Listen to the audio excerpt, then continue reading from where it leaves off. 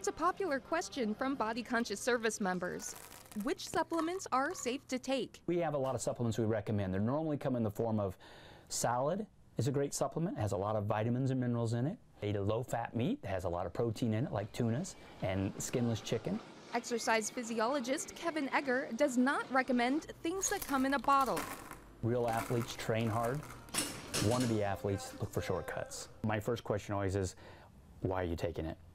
Are you really training that hard that you need it, and are you not eating well and you need to supplement that? Well, we need to focus more on the diet and on a proper training, not a workout, but a proper training program. For service members who choose to take supplements, Kevin recommends the Human Performance Resource Center online.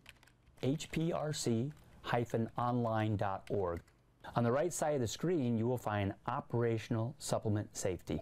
And that's where you'll click that link, and that will take you to the supplements on the market and give you a good idea what's going on with them. You can type in your supplement and get a really good feedback on what's safe and not safe, possibly. For more tips on living a safe and healthy lifestyle, contact your local health and wellness facility.